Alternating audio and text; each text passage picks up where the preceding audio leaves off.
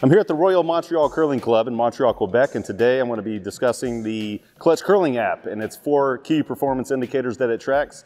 It will track your split times, your backline to hogline split time, your hogline to hogline split time. It will track whether or not you're veering off your line of delivery. It will track how many rotations you're putting on the stone, your angular velocity, and it will also track whether or not you're pushing or pulling the stone. The Royal Montreal Curling Club has a full club license for all of its members, so all of its members will have access to this app for free. But a lot of clubs do just have the software installed on their stones, so you can purchase an individual membership. All that a club needs to do is purchase the hardware, the Bluetooth chips to install in their stones, which is a simple application. You just take the top off the stone and then put the chip on, screw it in, and set it up, and you're good to go. So having said that, let's get into the hack and I'll show you how to register your stones. Okay, so the first thing that you want to do is download and install the application onto your phone. I have links for that in the description below for both iOS and Android. And after the app is installed on your phone, you want to register your stones, the stones that you're going to be practicing with or playing with. So you will open the app and you will select which sheet that you're going to be playing on.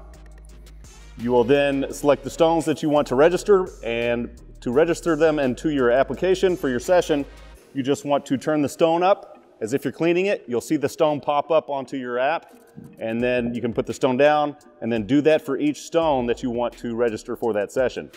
Then you'll be able to see all of the stones, and you'll need to select them at that point to highlight them, and then you'll select Start Session. Okay, after you've started the session, we'll want to get into the hack and start throwing some stones. So I'm in the hack and I'm going to throw the stone. In order to make sure that the stone is registered for this particular throw, we need to clean the stone. So we will turn the stone up, just like we did to register it to begin with. Clean the stone. If you have your audio off, you'll feel a vibration in your pocket.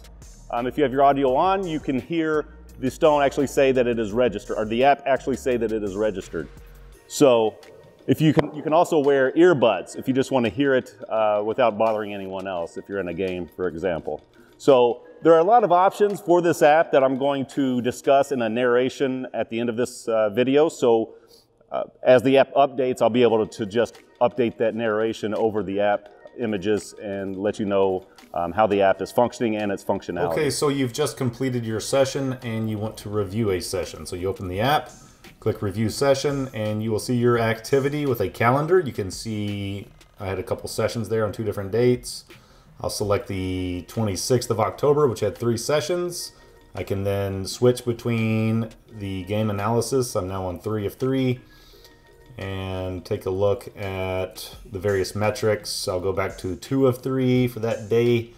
I had, for example, on this one, I had 10 with clockwise rotation, 2 with counterclockwise.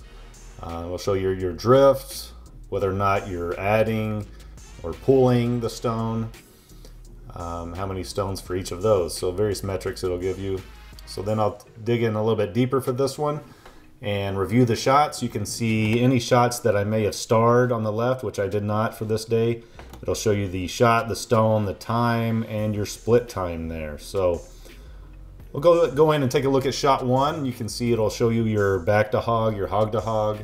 Right there front and center is the split time.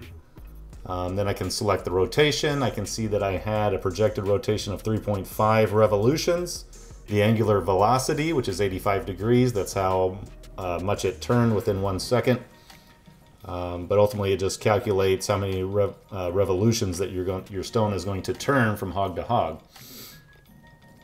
So then I'm on shot 3, taking a look at the metrics here, the split times, and I'm going to dig into that split time. You can see I had an add impact of 0.22 seconds, 0.16 seconds, and it'll show you your true split time.